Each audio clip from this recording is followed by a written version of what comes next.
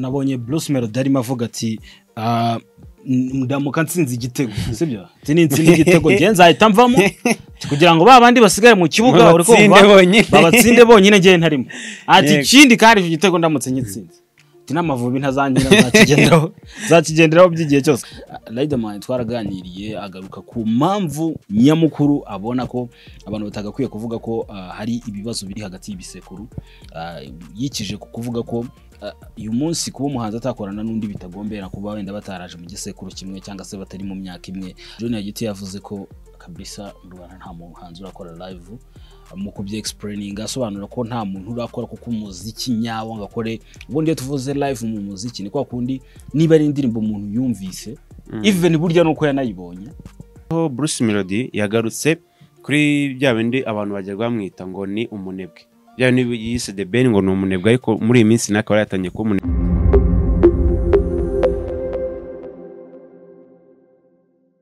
So ladies and gentlemen, bakunze b'inyarwanda aho muherereye hose, reka tubashimire tubifurize gukomeza kugira ibihe byiza, guhirwa mu byo muri gukora byose. Nitwa Abitije Selafedize, wananyita Selafin Jason Time ku mbuga nkoranyambaga zose Jason Time.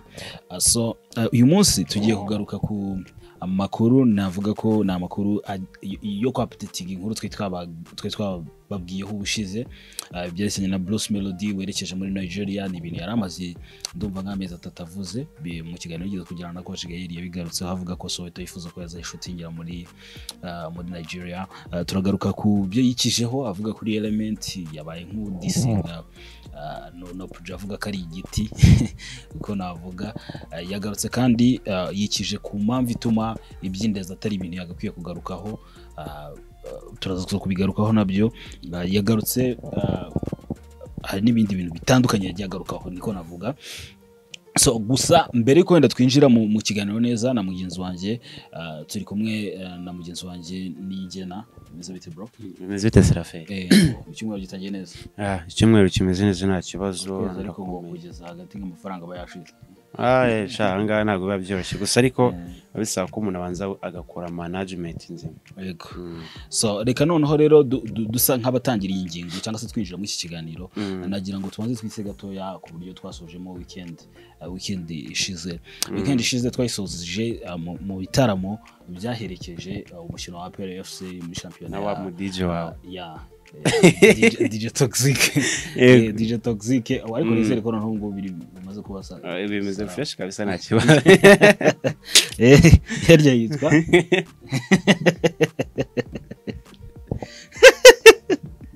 reka noneho sasa reka bya DJ Toxic ase tubiretse gatoya kugira ngo ngaruke ku ngingo gatoya y'ibintu twaganiriye na Riderman twaraganiriye agaruka ku mpamvu nyamukuru abona ko abantu batagakwiye kuvuga ko hari ibibazo biri hagati y'ibisekuru, yikije ku kuvuga ko uyu munsi kuba umuhanzi atakorana n'undi bitagombera kuba wenda bataraje mu gisekuru kimwe cyangwa se batari mu myaka imwe, ahubwo n'abari mu myaka imwe bashobora ko badashobora gutakorana kubera ko batahuje. Byagakwiye gufatirwa mu ngingo yo kuvuga ko hari abahanzi badakorana, batagira umutima wo gukorana n'abandi, instead yo kuvuga ngo hari igisekuru ngo kidahereza koraba abandi bantu. Yatanze urugero rw'abantu bagiye bazamurwa n'abantu muri generation y'ibeza 2005 2006,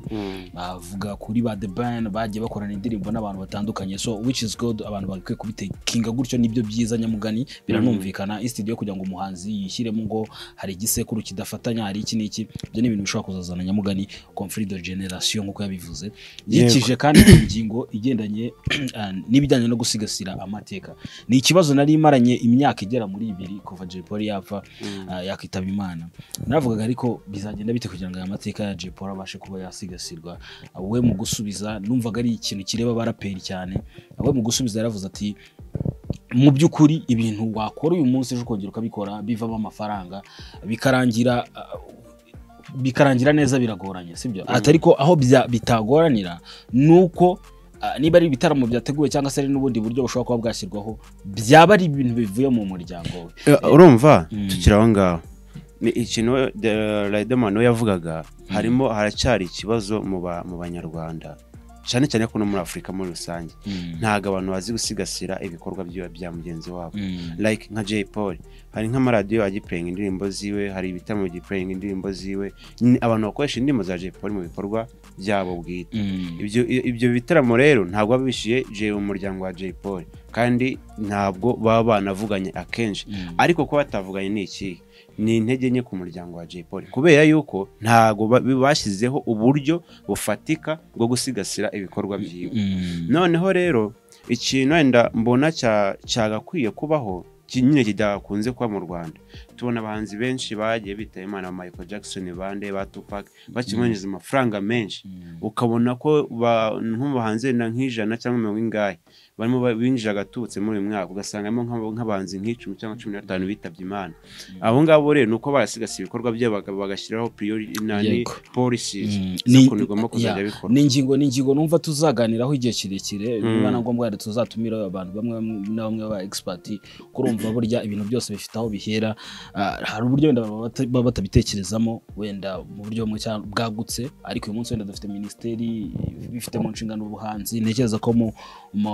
development ya politike y'ibijyanye n'ubuhanzi baba bagenda bakoraho n'ibyo bintu bazabigeraho tugaruka nanone kuri Junior Giti yavuze ko kabisa mu Rwanda nta muhanzi urakora live mu kubye explaining asobanura ko nta muntu urakora kuko umuziki nyawo ngakore ubundi tuvuze live mu muziki ni kwa kundi niba ari indirimbo umuntu yumvise even burya nuko yanayibonye mu mashusho byagakwiye guhita biba projected ku rubyiniro bikaba ari byo bigarukira abafana bari kumva ku buryo nyine wenda nimba ujye ubana nk'ama stage ya za BET ya za Grammy byo nko kubona ukabona nk'umuntu aranaje yinjiranye imodoka kuri stage sibyo yinjiranye ababyinnyi bangahe n'amangahe afite abacuranzi we yaravugaga ati abacuranzi uyu munsi umuntu arakoresha team y'abantu 16 hanze ariko mu Rwanda hano turakoresha abantu 4 na streaming ati rero ntabwo wavuga ko umuziki wa live abantu barimo gukora ubyumva uteye yashatse kugereranya urwego rwa live yo muri Amerika na live yo mu Rwanda ariko zose ni live icyambere hari uko nyine bakoze iyo live urumva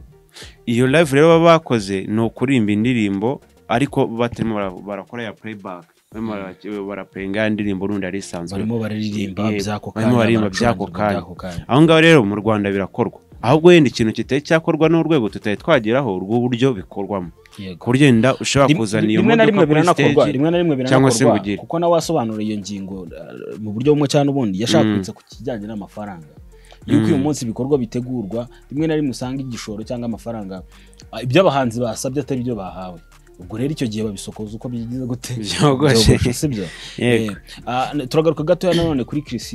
yongeye kuvuga gusobanura ibijyanye n'umubyeyi we aravuga ati kabisa umubyeyi wanjye buriya niwe byose byanjye bintera imbaraga kugira ngo mbashe kuba nagira ibyo nkora ni nyuma y'ikiganiro bari bagiranye cyiza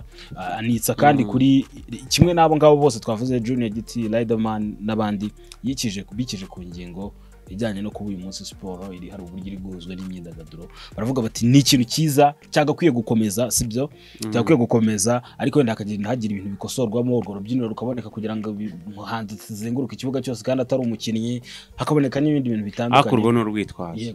kuzenguruka ikibuga nta kintu bitwaye cyane ko na stade ntabwo nyine abantu bose babicaye ahantu hamwe bashyize stage ahantu hariya mu kibuga mo hagati nta muntu waba umubona ariko agiye agera imbere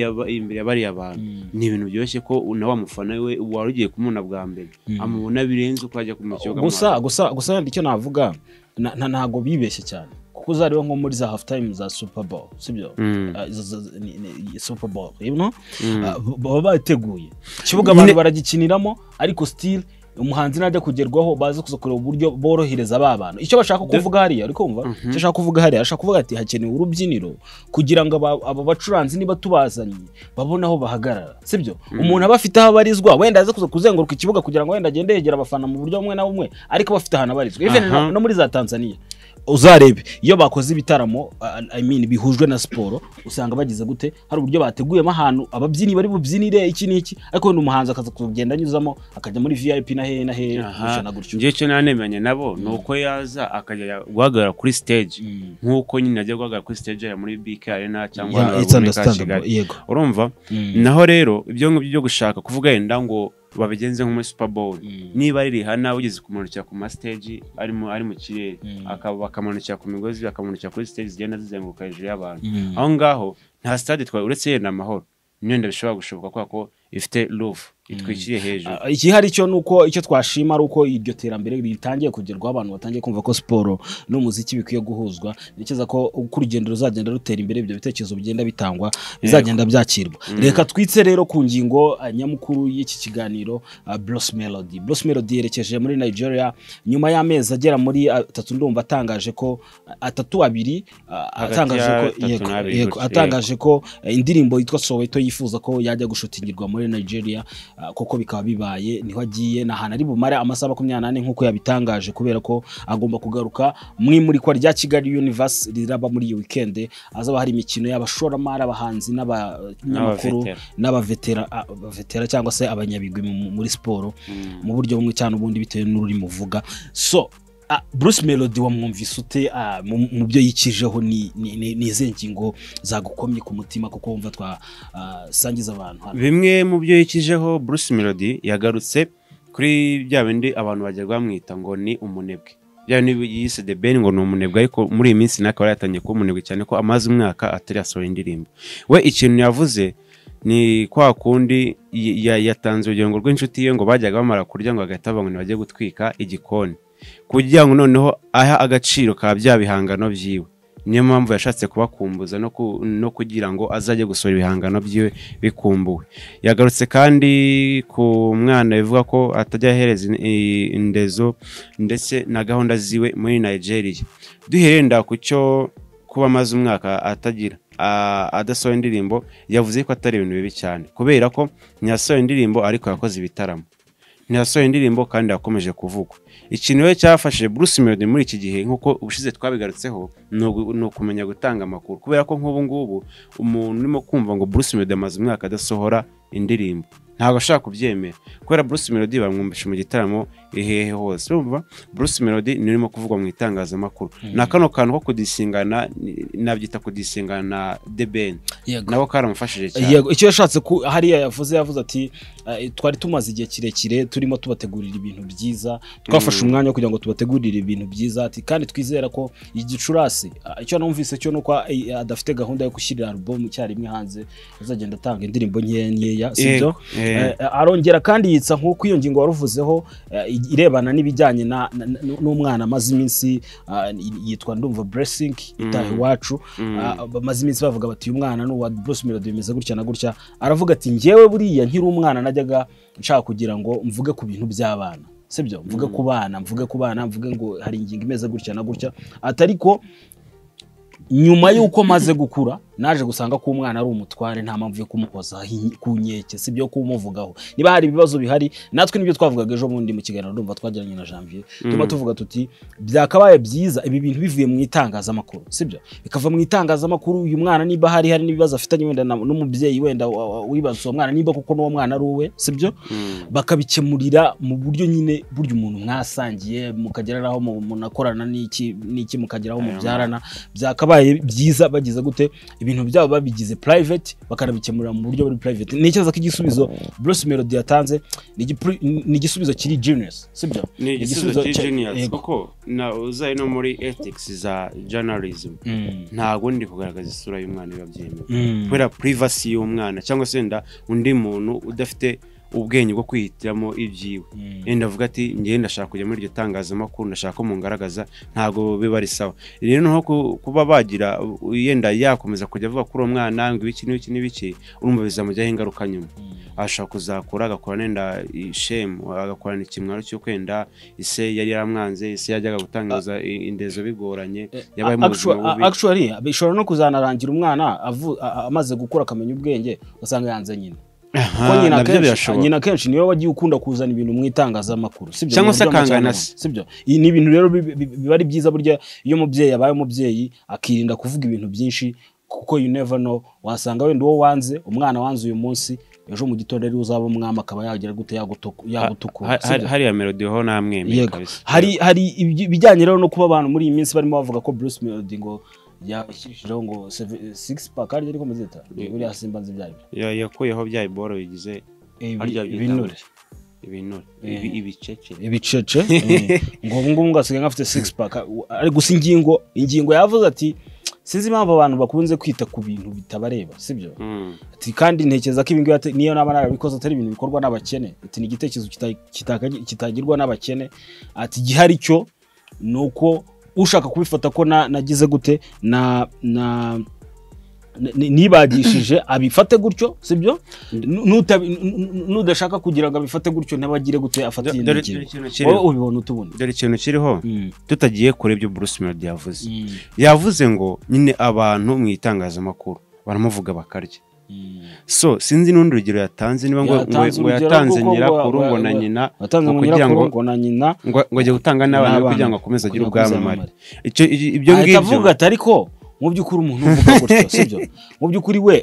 abo muryango wose baracyahari sibyo ati se noneho yarabatanze nawe kugira ngo asigare ku isi wenyine so bishatse kuvuga ko ariko nanone agaruka kuvuga ati ni itangazamakuru abantu bagomba guhimba amakuru kugira ngo babashe kubaho uri kumva ati ariko nanone hakanazamo n'ikindi kintu kijyanye no kuvuga yavuze kubijyanye na kwizina ryiwe sibyo avuga ati yo ubaye cyamamara ugomba kwitega ibyo byose ugomba kubyitegura atavuga abantu binjira mu imihanda y'ubwamamare batiteguye ati nyine urumva ikintu kimwe aho ngaho umuntu wagiye kubizana wenda Bruce Melodie mu minsi yashize wajya kubona nyine ko amaze kugira kuba munini cyane no mu nda aratangiye kugira kandi Bruce Melodie wanamukurikirana wakunze ko nakunda kujya muri gym we na coach Gael cyane cyane mu Rwanda ko rero ibyo bice byava agasigara na 6 pack ni ibintu byoroshye cyane ahubwo kugira ngo wa muntu aze kubona uko atamira aze kubona uko arya urumva we aragenda himbe cya kinyoma ati Bruce Melodie amaze iminsi muri Amerika afite amafaranga yagiye gukoresha ariko Giovanni reka nkubaze wenda show business ni ikintu cyagutse ariko utekereza iki kuba wenda abantu bakugakwiye kuri reporting amakuru y'ibintu bihari apana kuba wenda bahimba ibintu bidahari utekereza ko biri ibintu bitatanga umusaruro cyangwa ubitekereza ute ko ngiye njya mbona hari nko wenda tubari reka twe kujyana kure sibyo duhere hano ku Nyarwanda sibyo ni gace cyane wasanga hari umunyamakuru wakoze ikintu adafitiye fact sibyo niwe ikoza kuri RBA naho still niko ibintu bimeze bive muri show business bive hehe sibyo ariko ugasanga n'umundi abantu baracyakomeza kugira gute gukurikirana bya binyamakuru ariko hari umuntu uri hariye ugasanga we noneho yahimbye cyangwa yafashe ya monde yo kuvuga ngo ngewe nzajya ntangaza n'ibintu bidahari biramba nibihe bibona uti byumva ibyo ngibyo rero reka nkubwire ni ingingo ndende umuntu uri mu itangazamakuru sinzi imibare nabonye mu minsi yashize yuko niba nka 60% niba 80% y'abanyamakuru binjiza amafaranga ari munsi y'200,000 kwinjiza amafaranga ari munsi y'200,000 hano muri Kigali urabizi ukuntu ibintu bimeze niba mu nzu ya 80 ukazakoresha nda nk'ibihumbi yenda nka 50 by'itike cyangwa 30 usiganya ngayo yo kurya urumva ubwo ngubwo urumva still ari muri bwa bukene noneho we kugira ngo aze gushaka endo kuko abenshi abizana ama YouTube channels kugira ngo noneho bajye gushaka uburyo ki azabona amafaranga wazagenda avuge ngo Bruce Melodie ngo yagize ate ngo yibagishije Inda abantu baze kureba n'ibifoto ejo nabonye beditinze The Ben na Pamela bamuhaye Inda bigaragara ko atwitongeranye kandi ngo rest in peace urumva ibyo ngibyo ni yamyandi bamwe itangazamakuru kubera iki abantu bari mu itangazamakuru barashone ikindi umuntu asigaye areba akavuga ati se ndakora iki akabona kwicara mu rwagafunguro YouTube channel ari ibintu byoroshye cyane agahita atangira kwandika ibintu byose yiboneye noneho kandi ikindi wenda umuntu wenda yabasaba niho kugenda bavuga bati umuntu ugize YouTube channel agomba kuyandikisha bikaba bizwi nyirayo ku buryo no gukurikirana byaba byoroshye ikindi nanone urumva kugira ngo bibe byasa nkaho bitanga umuti w'iki kibazo nuko wawundi nka RIB yakwinjira muri bino bintu by'ibihuha kuko wenda si nk'ibyenda bya Bruce Melodie ni nenda biri toto ariko hari nko gusanga umuntu bamwaritse ngo rest in peace kandi ari muzima nta kibazo kiwe gihari cyo wenda bavandimwe dukorana mu mwuga w'itangazamakuru please birumvikana uyu munsi wenda hari uburyo ubuzima butameze neza ariko ntago umuntu burya agakwiye gushakira ubuzima mu rupfu rw'umuntu sibyo ntago agakwiye gushakira ubuzima mu gusebya umuntu sibyo hari uburyo ushobora gukoramo ibintu byawe mu buryo buri professionnel dafite abanyamakuru bari pro sibyo bameze neza kandi batangaza ama content ameze neza wenda reka hera nko kuri Lady Blue JD sibyo ni umutipe ukora ama documentaire ameze neza niki ni gake ushobora kumusangana byaba bigoranye kumusangana amakuru y'igihuha kandi Lady Blue JD iri mu bitangazamakuru navuga byo kuri YouTube bimaze igihe kirekire bikora kandi bitangaza amakuru ari professionnel sibyo uyu munsi rero ntekereza ko kuvuga icyo gitangazamakuru kimwe hari bitangazamakuru byinshi ntanze urugero sibyo ntanze urugero rw'iyo nozenda hano hafi kugira ngo numvishe abantu YouTube cyangwa se n'abandi bantu dukora mu bitangazamakuru ko you can design your own content iri very crucial ishobora attracting abantu bikaba byakugira umumaro kandi udasebanyije sibyo reka noneho rero tugane ku ngingo hari ingingo Bruce Melodie yikijeho ariko nshaka kugira ngo mbanze mbivuge mu rurimi yabivuzemo sibyo yavuze ati ntabwo namushutse element ahubwo namukuye ahantu yarari mu byukuri mugira inama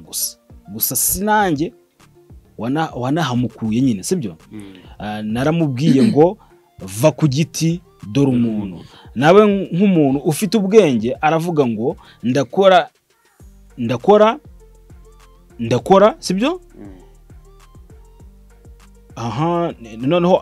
nyine ava ku giti sinakora nk'ibyo dumba akora sibyo nuko yabivuze sibyo ndizera nashidikanya ko element wa kera na element w'ubu witegereje ukabona ari umuntu ubona ko nyine ari umuntu uri gutera imbere sibyo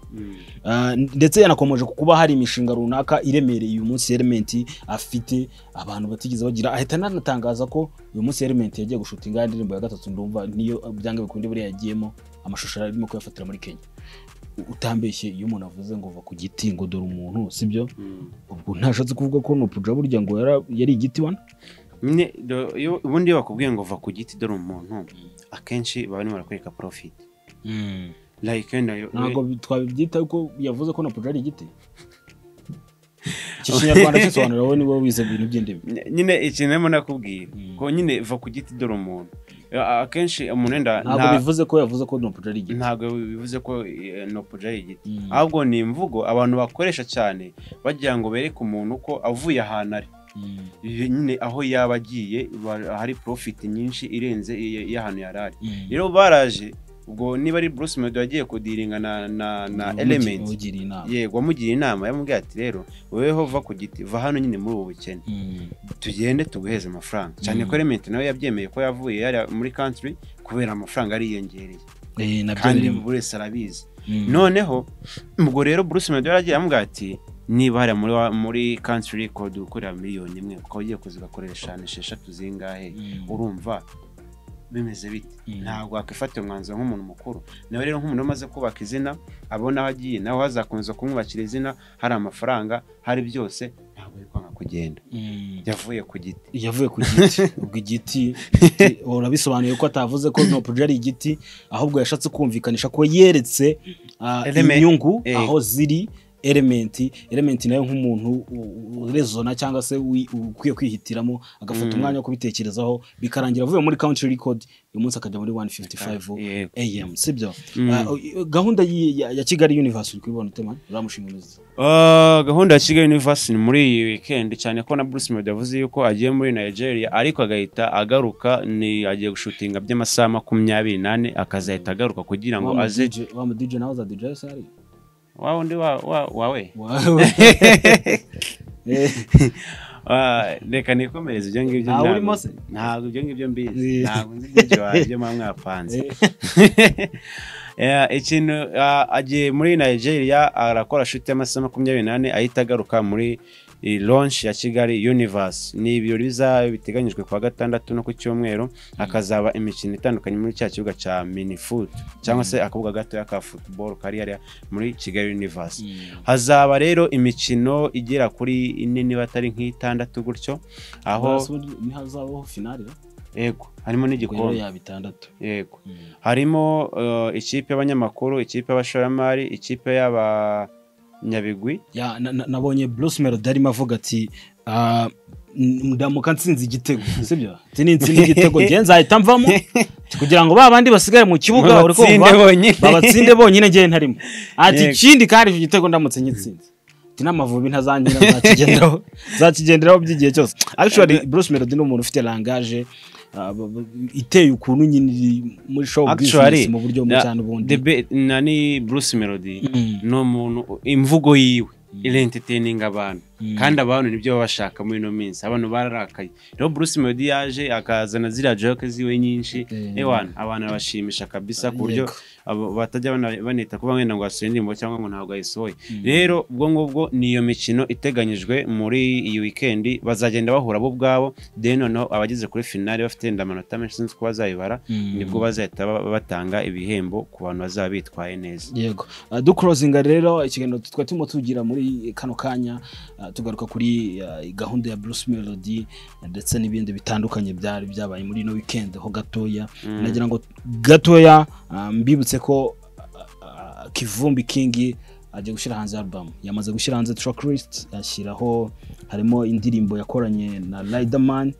harimo indirimbo yakoranye na Riderman hari indirimbo yakoranye na Riderman yitwa Umuhorakeye hariyo bita Selfish yakoranye na Mike Ayihura hari iyo yitwa Angel and Diamond yakoranye na niba ari Mviri the Storyteller hakaza kandi Street yakoranye na Joshua Baraka ndetse na Captain yakoranye na Apas ndumva wenge n'ubwa mbere mwumvise hakaza na Wait yatanze nka bonus track yamaze kujya hanze n'indirimbo rwose abantu bakunze cyane bavuga ati cyama amahirwe ukibera nyine n'iki tukibera inshuti yakoranye na Action hakajyaho n'izindi ndirimbo zitandukanye Kivumbi n'umwe mu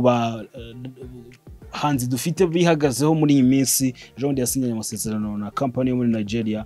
amakuru ari ku mihanda nuko binashoboka ko iyi album yazakora igitaramo cyo kuyimurika tumwifuriza amahirwe kandi tunabwira abakunzi bo muziki nyarwanda ko bashonje bahishiwe tugarutse nyuma gato muri Kigali Universe ndumva nabaha amaline up y'ukuntu abakinnyi bazabagaze mu kibuga kwa ko ari akamini foot ari gatoya hakinamo abakinnyi batanu muri media team harimo ababutoija Mucyo Anta Hitimana Claude Rugaju Rigani na Imfrayacu Jarik ubwo kapiteni Rugaju Rigani hakaza muri mu ikipe ba investors cyase abashoramari harimo Didier Coach Gael Vincent Van de uyu ntano wenzi hakazamo Haj hakazamo na Kenis utazi umushoramari azaza yinshoreho yego hakazamo noneho n'ikipe y'aba superstar abastar ibyamamare Kenisol Platini Chris Easy Element na Bruce Melodie hakaza ikipe y'aba Legend Seri Hitman Thomas Higiro Eric Nshimimana Jimmy Gatete na Jimmy Morris nuko iyo bikurikiranye amahirwe bande igikombe Legend abahungu ko batoroshye bande batoroshye Bruce Melodie Kenisol na Element Chris Easy na Platini Element cyeretse niyikorera studio akajyana mu kibuga yenda agatsindisha imiziki none se uravuga ko Kenis na Haje ari bo bazaheka ikipe biragoranye ko Kenis yava mu kiganiro cya politike ngo narangiza ahubwo noneho mu kibuga kubita kandi Kenis na mugatsinzwe azitwaza iki Kenis azavuga ngo iyi football ngo iyi football n'umwanda azavuga ko batanze karuswa ko sifuza yego ariko urabona ko ikipe naho amahirwe cyane harimo iyo y'aba legend birumvikana ariko n'abanyamakuru baracyafitemo akabaraga ntekereza ko bashobora kuzakora ibintu bitangaje birumvikana ntabwo navuga n'abandi ngomba guhera iwacu ijya kwishira ku rugo reka tubashimire rero nitwa Serafin Jason Time abitije Seraferize niyo mazina ababyeyi bamaye ababyeyi hari nandi mazina menshi bitewe naho twagiye duhurira ngenda mba mfite twari turi kumwe na Mevin Pro kuri kamera byari turi kumwe kandi n'ijya na Giovanni turabashimiye kandi turabakunda comment zanyu ni ingenzi ibyo mubona tudakora neza mamwifuza ko twahindura man you can tell us nta like subscribe na share it's a mighty so thank you very much